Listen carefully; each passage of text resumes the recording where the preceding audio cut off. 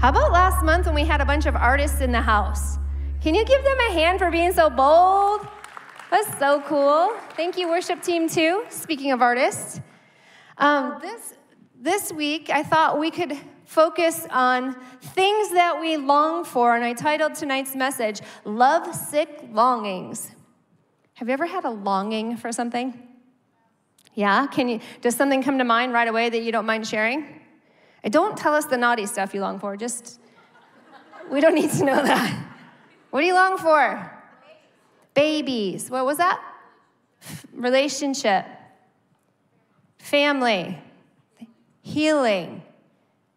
Friendship. No one's going to say chocolate cake after the fast in January? I did. A little bit.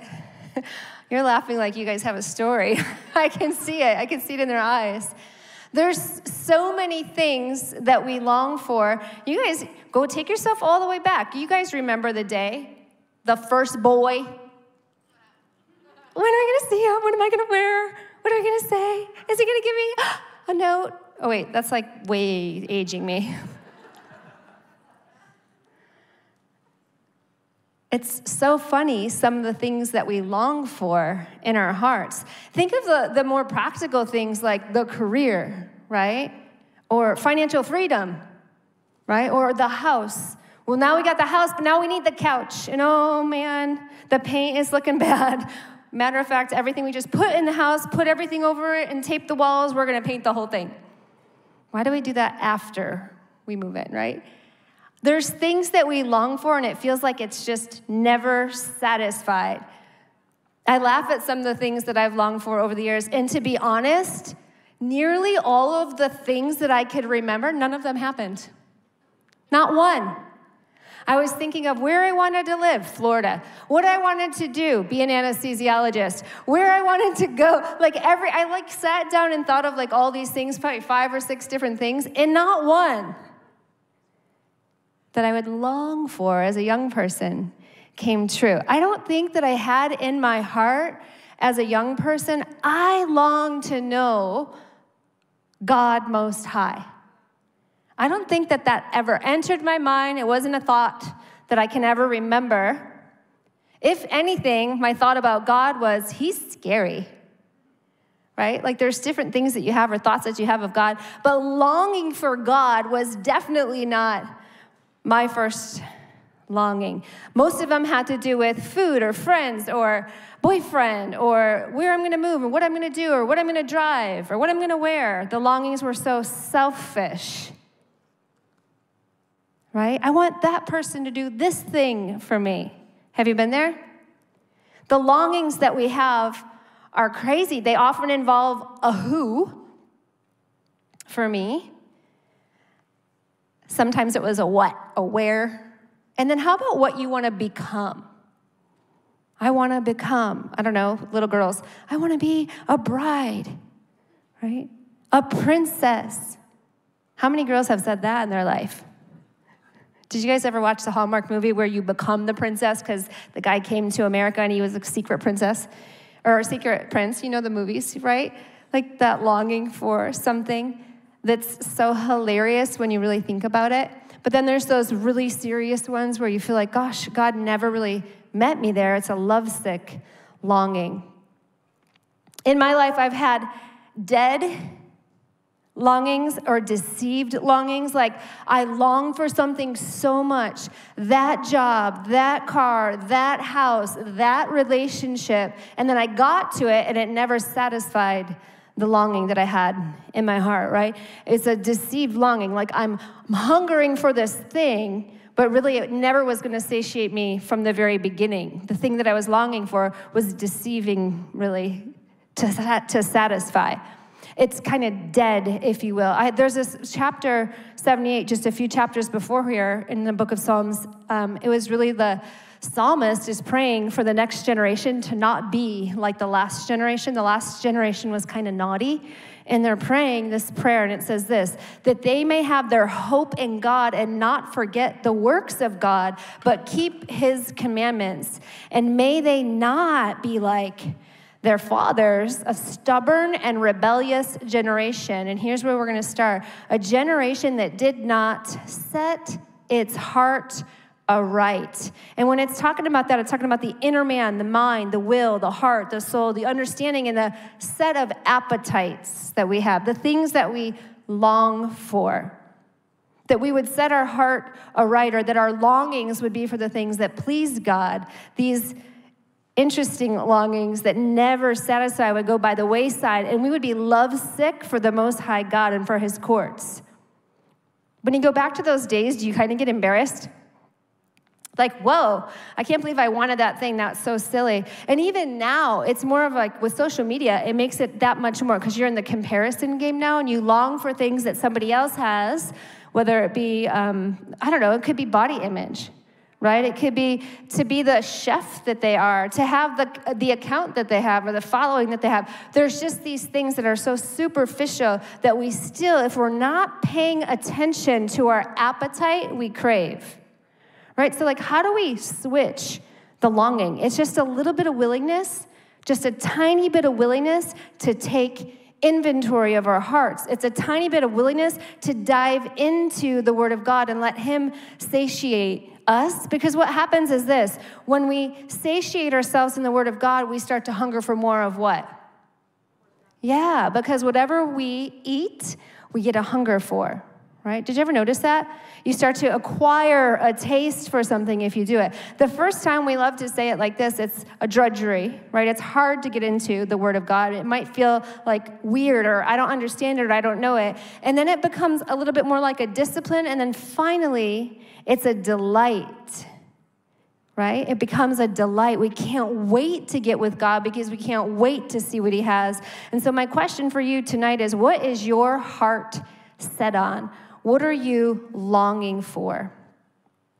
So the book of Psalms these different Psalms are like journal writings from different authors. And this particular author is pouring out his heart, one of the sons of Korah, about what happens to the person who longs for God.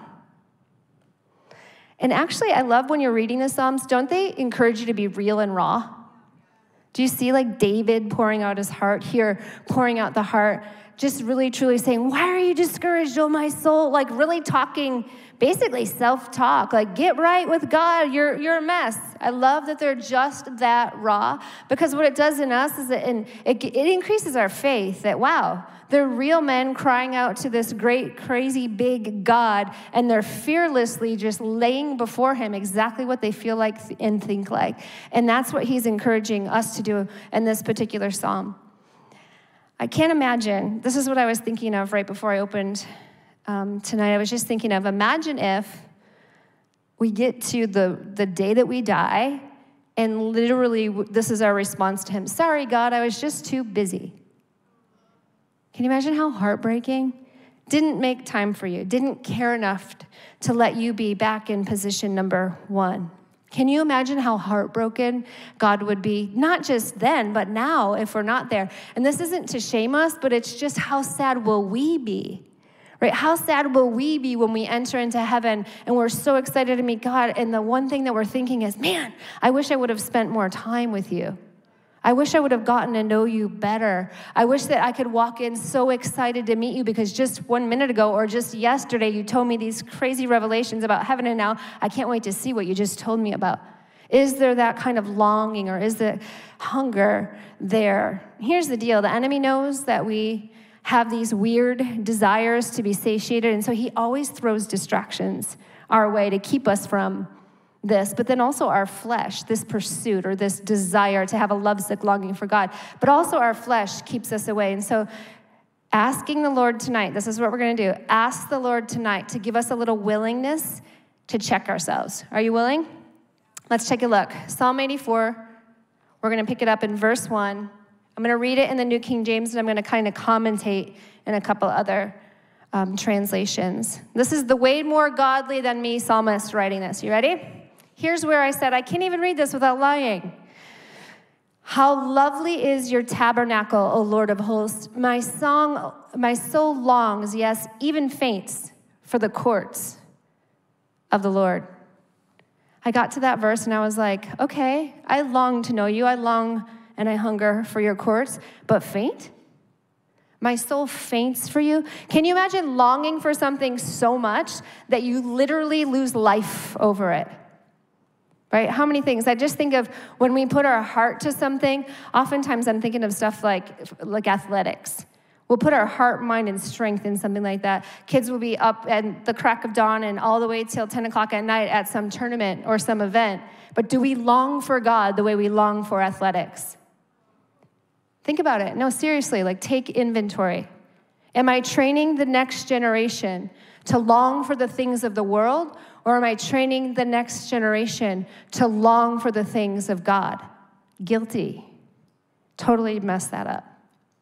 It's crazy when you think about, we don't even know we're training. But when I read that verse and I say my soul longs, yes, it even faints for the courts of the Lord. Now, I've had family members faint on a football field, but I have never fainted because I was pursuing God so hard. Convicting, right? Next verse, let's move on.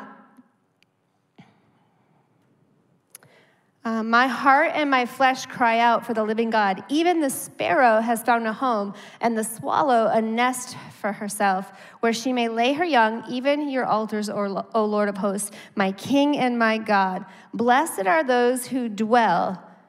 I love this one. Blessed are those who dwell in your house. When I look at this verse, I just think of the word dwell. To live with, to be with, to follow closely, to set our gaze upon, to sit with, to listen, dwell. You think of your dwelling, where you live. This lovesick longing. This is in the Passion Translation, these first couple of verses. This is what it says. God of heaven's armies, you find so much beauty in your people. They're like lovely sanctuaries of your presence. Deep within me are these, literally, this is the Passion Translation. Deep within me are these love-sick longings, desires and daydreams of living in union with you.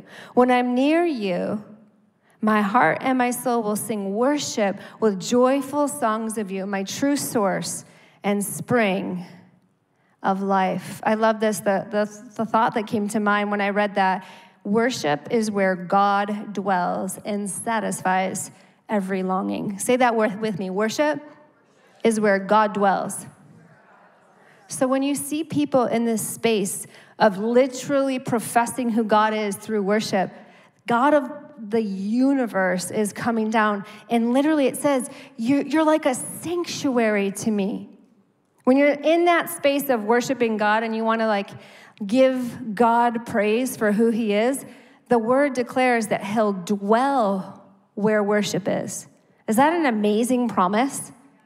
So why do you think the enemy hates when you worship? Right? He doesn't want you dwelling with God. He doesn't want God dwelling through you on earth, right? So when we go to worship, there's always going to be an interruption or a distraction. It's crazy. John 7:38-39 says this. It says, if anyone thirsts, let him come to me and drink. He who believes in me, as the scripture has said, out of his heart will flow rivers of living water. But this he spoke concerning the Spirit, whom those believing in him would receive. For the Holy Spirit was not yet given because Jesus was not yet glorified. This text is so interesting to me because remember we were talking about appetite and thirst. It says, if anyone thirsts, let him come to me and drink. And out of his heart will flow rivers of living water. So if you're coming to God and you're drinking in who he is, out of you will flow rivers of who he is. Is that an incredible promise? So it's no wonder, when we're trying to set our attention, we're trying to set our affection, the seat of your heart toward the Most High God. It's no wonder the enemy doesn't want you to live there, right? So the pursuit of the Lord has to be one where it's intentional, right? One where you choose to follow after, where you choose to go for. And that's what I think is so interesting. It says, if anyone comes to me, think of James 4, where it says, if you draw near to God, what does he do? It's crazy. And the outcome, verse 4, I love the there's two different translations here. It says, what joy for those who can live in your house, always singing your praises. And that's blessed, right? Like what joy or blessed. And the Passion, what pleasure fills those who live every day in your temple, enjoying you as they worship in your presence. This blew my mind. When I read this in the Aramaic, so this is one of the original languages that the Old Testament was written, and it said, this is crazy. It's totally opposite of what I thought it was going to say. It says, how blessed is the Son of Man with you as his helper. You guys, are you listening to me? How blessed is the Son of Man because you are his helper. And what do you mean? What do you think he means by that? What does that mean? When you say helper, don't you just think of husband and wife? It's like easy, right? It's like you're called, if you're a wife, to be your husband's helper. Sorry if that's new news. We could talk offline later. But in the same way, if the bride of Christ, every one of us, is married to the groom, Jesus Christ, we're called by God to be his helper. But it pleases him that we are his helpers. Does that just make you feel like, whoa, this just totally changed my relationship with the Lord? In a sentence, the Aramaic totally changed my thought process of that particular verse. He is so pleased that you are his helper. And the one verse that came to my mind was out of 1 Corinthians 5. And it talks there about how you are an ambassador for Christ and you were called by God to reconcile, like he reconciled you to the Most High God and forgave you of your sin. Now you are called to reconcile people around you back to God. That's the way that we get to be his helper. Is that crazy? He is so blessed. He is so blessed by you. I just thought that was the sweetest thing. How blessed is the Son of Man with you as his helper. This is an interesting thought. If I'm longing for the things of the world, I'm going to hunger more for the things of the world. We just talked about this. But if I'm longing for the things of heaven, that's what I'll have more hunger for, right? If I keep hungering for more, I'm going to keep wanting more. And we always talk about, and I know you guys will know this as soon as I say it, you can have as much of God as you want. You can have as much of God as you want. So the more you seek him, the more you get with him. The more you have from him. The more understanding, the more richness in him. The blessings that overflow from him, right? It's not this ill-motivated reason for seeking him. I want a pink Cadillac. I always use that as an example because I know nobody in here is asking God for a pink Cadillac, right? Sorry if you are. But the idea is, as you draw your heart near, everything your heart ever longed for, all of those things we mentioned earlier, satisfied. And everything the world can offer is just icing on the cake. Are those things bad to long for? Family, relationship, babies, are those bad to long for? Absolutely not. No. But what I felt like God was trying to show me this week when I was reading this is I have the order on the totem pole messed up. Like, I have little idols in my life, right? I have some things that are at the top that really should be below him, if you will. And so he's making me remember I should long for the things of God, not the things of the world as much as I do. I love this. It says, a heart set on him is a highway to his holiness. Let's check it out in verse 5. What joy for those whose strength comes from the Lord, who have set their hearts, in one translation, their minds in a different translation, on a pilgrimage to Jerusalem. I'm going to pick it up in the Passion. It says this, same exact verse. How enriched are those who find their strength in the Lord. Within their hearts are the highways of holiness. We talked about this before, but picture your heart. When you're connected to God, it's a road, not just to God. You guys, this is so funny. Our logo, I feel like it just always comes up. But your heart is a literal highway to holiness. You get to know God, and he gets to walk on your life to people around you. You are a highway of holiness. The Most High God desires to walk his life out through you and in you to everybody around you. It's funny because this actual verse translates your heart is a road, a way that leads to God's presence, a way cast up, And you guys remember Jacob's ladder? Another translation is, it's a ladder. Isn't that cool? I always joke around and say, you're like a portal to heaven, you're a meeting place. But it's true. It's actually true. I'm not just making it up. It's biblical. You're a ladder, is what that translation says. Your heart becomes a ladder to the Most High God. Say that with me. My heart becomes a ladder to the Most High God. I get to be a highway of holiness so that he can travel on me. Okay, Peter and John, they knew this. They observed Jesus. They walked with Jesus. They watched him heal. They saw him die a brutal death. They saw him be buried. They saw him rise from the dead and ascend into heaven. And in Acts 3, you see the picture where they go to the beautiful gate. They're going to the temple to pray. It's 3 o'clock in the afternoon, and on their way to pray, there's a man who they dropped, not them, but other people, dropped this man at the gate called Beautiful every day. And he's there, hey, Maya. He's there every single day to collect what? He's looking for a handout from man, right? Peter and John come in, and I love what it says. They see him. I want you to think about who you see around you. Do you see that they're looking for things of the world around you? Do you take notice? And then are you willing to be vertical, a highway of holiness, at the beautiful gate to the lame beggar? That's what you get the opportunity to do everywhere you go, no matter where you are. You get to be the beautiful gate, a highway of holiness to the lame beggar. Now, let's not call our friends lame beggars. I mean, you can, but you might not have as many friends as you once had. You can blame me if you want to. But this is the deal. They go into the temple, and as they're going, and this beggar is there begging, he says, he's reaching out for money, and they say, silver and gold I do not have, but what I have, what?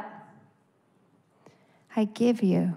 In the name of Jesus Christ, rise up and walk.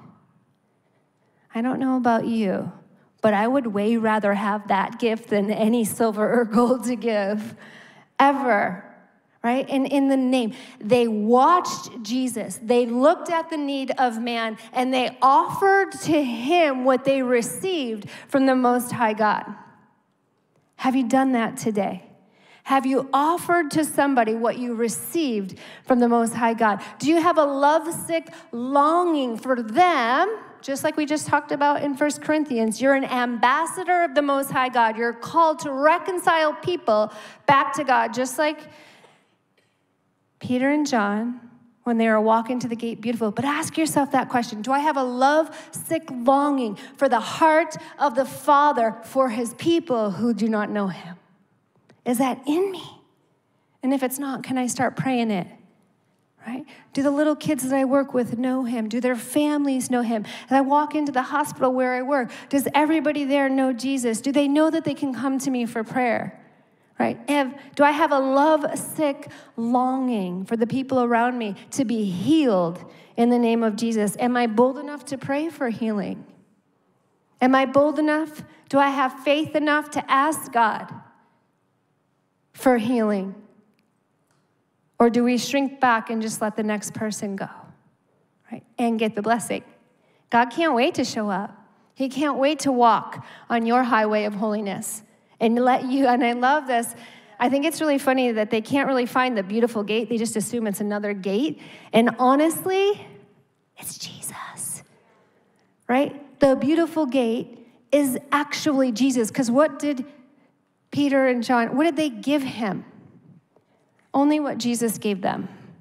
Nothing else, right? So what they received from God, they gave away. And that's exactly what he desires for you to be. A beautiful gate, a highway to heaven, a meeting place. Psalm 16:11 says this, you will show me the way of life, granting me the joy of your presence and the pleasures of living with you forever. He wants to let you do the things that he did. He says that you'll do greater things than he did. Can you imagine? I want you to say that with me. I can Do greater things than Jesus. Does that sound like sin? I feel like I just sinned. But no, the reality is his word, in his word, declares that you will do greater things than him. What? That's a promise for you. Do you believe it? Do you? Yes. You want to walk and operate in the authority that he gave you. Stand firm in who he designed you to be with your identity, confidence in him. No glory for you, no glory for me, but for him. And I love that they said, silver and gold I do not have, but what? And I really feel like they should have said, but who I have, I give you. And then they say, in the name of Jesus. Do you know how powerful? We sang about it yesterday. You guys, the power of the name of Jesus.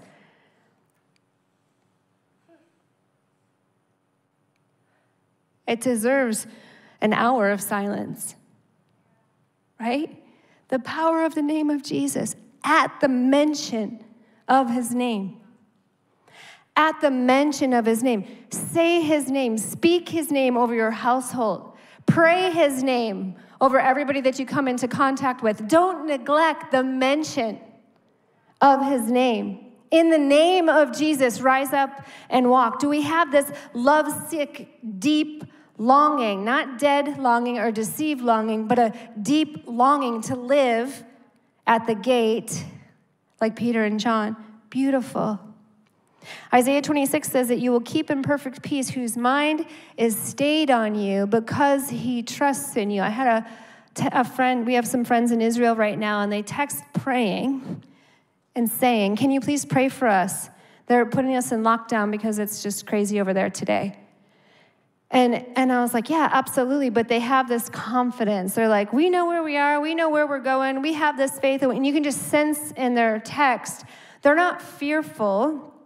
They're just looking for agreement, right? They're not fearful, but they're standing firm and trusting the Lord no matter what happens. Why? Because their eyes are fixed on. So when you're being the gate beautiful and you get to participate with Jesus, there's going to be a lot of opposition. There's going to be times when we want to rise up, the world wants to rise up and cause us to fear, or we want to shrink back because what do they think? I'm in an office full of non-believers. Are we making an impact? Do we have any impact? Not to shame us, but are we taking hold of what God wants to do through you? I don't want you to miss out on what he has for you, right? He has so much for you. Let's keep going. In the book of Psalms, I love this. Chapter 84, verse 6, when they walk through the valley of weeping, it will become a place of refreshing springs. The autumn rains will clothe it with blessing. And the other translation I was hitting on, the Passion, says, even when their paths wind through the dark valleys of tears, this is what they do. When the tears are flowing, this is what they do. They dig deep to find a pleasant pool where others find only pain. He gives to them a brook of blessing filled from the rain of an outpouring. And I just want to brag on one of our friends right now who is basically paralyzed from botulism. In the face of opposition, losing every ounce of function, I don't know which parts of her body, but to the point where she has a trach, to the point where she cannot open her eyes, to the point where she cannot open her mouth, to the point where she cannot lift her hands. In the face of this opposition, I want you to ask yourself, how would you respond? If every ounce of your body wasn't able to function the way that it just did yesterday, this was like an overnight, within a couple of days, this happened. And she's in the hospital, and her son and her granddaughter are in there. And her granddaughter hears her grandma say, or write, I don't remember if she wrote it or if she spoke it. I think it was written. I think she could only move her hand like to write something. And she said, can you please lift my hands? I want to praise Jesus. Are you kidding me? She had one lift one hand and the other lift the other hand while nothing in her had any strength. The things she asked the people around her to do were lift her arms so she could worship the one that was worthy.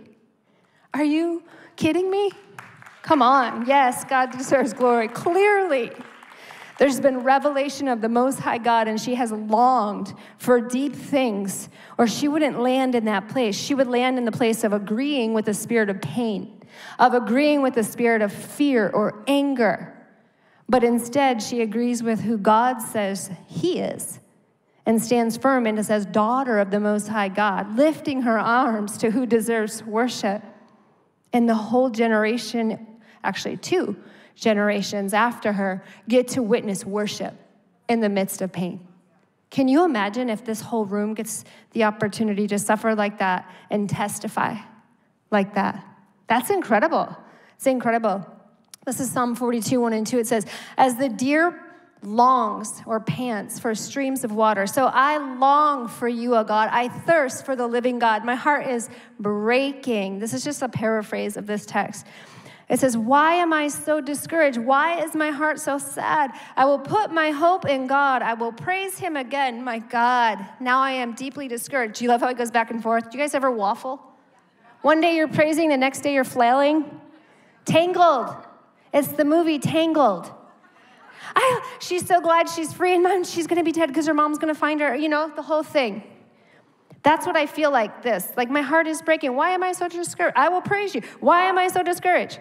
Each day, the Lord pours his unfailing love upon me, and through each night, I sing songs praying to God who gives me life. How refreshing is this psalmist here? Wrestling for sure. It's very clear that he's wrestling, but he's still willing to go to God in the wrestling match, right? Just willing. Psalm 84, 7. They will continue to grow stronger, and each of them will appear before God in Jerusalem. Oh, I love this. The Passion says this, they grow stronger and stronger with every step forward, and the God of all gods will appear in Zion. Check this out. Every step forward brings you to Zion. What's Zion? It's a city where God dwells. It's the place where God dwells. So every step toward him, you're closer and closer, right? Not only to being with him here and now on that highway of holiness, but as we do that, we're actually looking forward to heaven, but also here and now, where God dwells. Remember the very first verse, he sees every one of you like little what? Sanctuaries. I love it.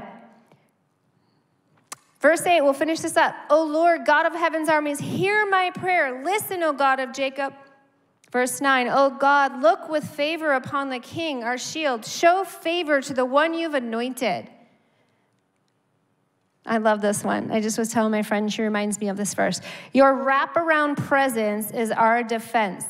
In your kindness, look upon the faces of your anointed ones. I feel like this is such a crazy, cool revelation of who God is. In verse 8, it says, listen, O God of Jacob. Do you remember who Jacob was? The one who did what with God?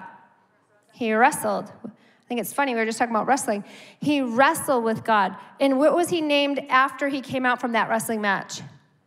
Israel. What does that mean? Governed by God. So here's the deal. Jacob was a deceiver. Israel, governed by God. He had gone through a whole bunch when he was Jacob that really was a mess, right? But I love how he says, oh God of Jacob. Even when we're a hot mess, he can't wait to father us and lead us into that highway of holiness that you were always meant to be. Amen? Look with favor upon the king. He stands so confident that God will do exactly what he's saying. Show favor to your anointed one. In this verse where it said that translation, your wraparound presence, when God loves you and takes care of you through humans, that's his wraparound presence. There's times when it's an absolute miracle and there's no way you should have been protected, and no, that he sent a host. The armies of angels came and protected me in that moment. But then there's times when he takes a loving brother or sister in the Lord and he encourages you through humans. Have you been there? Have you received that? The wraparound presence of the Most High God. It's pretty incredible. Are you so thankful for sisters and brothers in the Lord? Yeah. And here's one of my favorite verses. We got 3 more and we're done. A single day in your courts is better than 1,000 anywhere else. I would rather be a gatekeeper in the house of my God than live the good life in the homes of the wicked. And my translation says this: for just one day of intimacy with you is like 1,000 days of joy rolled into one. I'd rather stand at the threshold in front of the gate. Say it with me. In front of the gate, beautiful, ready to go in and worship my God, than to live without you in the most beautiful palace of the wicked. Remember how I said I read this and I feel like a liar? In the beginning, I faint. My soul longs and I faint for you. There's times in my life where I've felt and I've experienced God's presence so much, I just long to be there again. You know that feeling? Like, oh, I was worshiping and God did this thing and the weight of his glory was so big and God let me lay hands on someone and they got healed and God allowed, and there's those moments and we call that from glory to glory. You experience his glorious presence, then you don't, then you do, then you don't, then you do. And it should be a little bit more steadfast as you continue to seek God with your whole heart. It's not as up and down. It's a little bit more like this. But because we can have as much of him as we want, we can truly have access to the beautiful gate all day, every day, right? And I love that it says right there,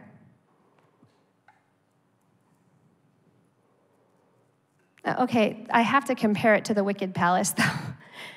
I just think of the crazy Hollywood star that has everything, that has the multi-million, billion dollars. But hungering for and being with and experiencing the joy of the Most High God, everything else in this world seriously melts away. It's gone. It's literally gone. When you've experienced healing, or if you experienced restoration in your marriage, or if you've watched your kid be a prodigal and suddenly they came back to God, you cannot believe how good God is. And then there's those little things where he shows up and you're like, I can't believe you just did that. No one knew that but you, God. You know those moments? How did that happen? I would rather be there at the very edge of the gate, beautiful, watching him walk on the highways, all you, of holiness, than ever living in the palace of the wicked. There's no greater place to be. We're going to pray that over you guys. Verse 11, for the Lord God is our sun. Worship team, you can make your way up, please. Our sun and our shield. He gives grace and glory. The Lord will withhold no good thing from those who do what is right. Actually, just Rach. I don't think we need the whole vocals yet. He holds no good thing. This is another translation. It says, for the Lord is brighter than the brilliance of a sunrise, wrapping himself around me like a shield. He's so generous with his gifts of grace and glory. Those who walk along his paths with integrity. I think that part is key. Will never lack one thing they need, for he provides it all. The verse there, that part that hits me hard is there's so many times where we feel like we're lacking. But I love how it promises those who walk along his paths. And I want to liken it to what we just talked about, the highways of holiness, the ones who are willing to let him walk out his life through your life here on earth. When you're there, you will lack nothing. Why? Because he's the one that satisfies greater than anything in this world will satisfy. So if you're dwelling with him, if you're in the courts of the Most High God, and you have deep, deep longing for the things of God, nothing will satisfy you more than that. You'll be the most satisfied human on the planet. And here are some things Psalm 91 promises. If you take refuge in the Lord, you'll find rest. You'll find safety, rescue from the enemy and deadly disease. He will cover you. He will shelter you. His promises are your armor and protection. Evil will not touch you. And if you make the Lord your refuge, no evil will conquer, no plague. And he orders his angels. You guys know how many angels he has? He orders his angels to protect you wherever you go. They will hold you up with their hands. You will trample lions and serpents. Do you guys believe that? You will trample lions. the enemy and his little cohorts. You will trample lions and serpents. I will rescue those, here's the key, who love me. They dwell in my courts. They let me walk on their highway of holiness, to holiness. He protects those who trust in the name. When we call, he will answer, and he rewards them with long life. We're talking eternity here. Life forever with him and salvation. And last verse says, Psalm 84, O Lord of heaven's armies, what joy for those who trust in you. I love this translation. It says, O Lord of heaven's armies, what euphoria fills those who forever trust in you. Do you have love-sick longings like the psalmist declared? It's interesting, Jesus is the gate, and you have that choice to enter. You know how it says enter in the narrow gate, by the narrow gate? Enter by the narrow gate.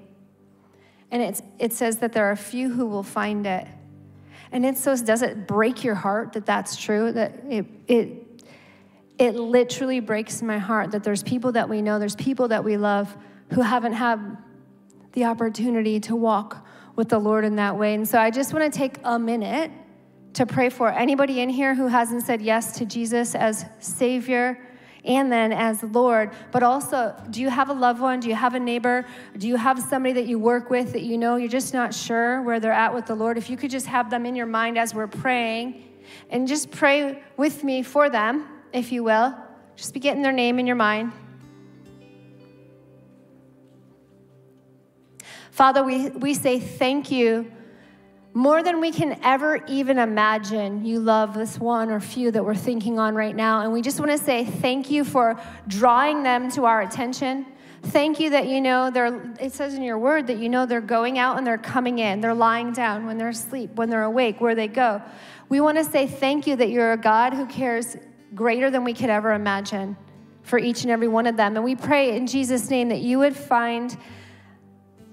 they would find you, that you would find their attention fixed on you, and they would say yes to you as Savior. And I pray, God, that there would be an urgency in the hearts of those sitting here right now, that there would be a desire to share your love, to share your truth, to speak forth and declare over promises that your word says about what you have in store for each and every one of them if they were to turn to you. So we pray, God, that there would be declarations of life spoken over every friend. We say, in Jesus' name, would you bring them home?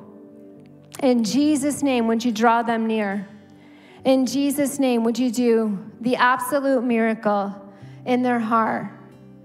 Father, we thank you that Jesus is the way, the truth, and the life, and no one gets to the Father except through him. And if there's anyone in here who hasn't heard the gospel and hasn't had the opportunity to say yes to Jesus publicly, we're just going to take a second to share that. And I know that you probably know by now that you might be a sinner, right? There's things that we do throughout life where we know that we fall short. And the Bible declares that if any of us, that we all, not just one of us, all of us fall short of the glory of God, right? Anyone who chooses to sin. And the coolest thing about that is God didn't leave us in that place and say, too bad you're on your own, you have to pay for that penalty forever. He says, no, I'm going to send my son from heaven to live a perfect, sinless life. And then as he dies on the cross for your sin and my sin, that death will pay the penalty of everything you've ever done for eternity if you would just put your faith in the fact that he died for you and he died for me.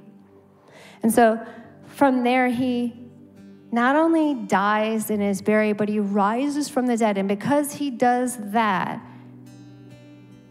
I love that we're going to celebrate this in a couple of weeks. Death couldn't hold him down. Is that incredible? Say that with me. Death couldn't hold him down. Because he resurrected from the dead, that means his spirit now can give us new life in him. In the same way that he same power that rose him from the dead, you and I get to have access to all day, every day. And if that's something that's new to you, and you've never had the opportunity to put your faith in Jesus, if everybody would just bow their heads with me. And faith, if you want to say yes to Jesus as Savior, if you would, just raise your hand and say, you know what? I know I need a Savior. I know that God sent his son to die for me, and I know I've never really truly proclaimed him. If that's you, we'd love to pray with you. If not, we're going to just believe in faith that there might be someone online that might listen in later that you send this message to. And if you would, just pray with me out loud. Say, all of you, Lord Jesus, I thank you that you died on the cross to save me from my sin, that your blood shed paid for every one of my sins. I thank you that as I turn from my sin, you're willing to fill me with your Spirit so that I can live this life victoriously, a highway of holiness to draw people unto you by your Spirit. In Jesus' name, amen. Amen.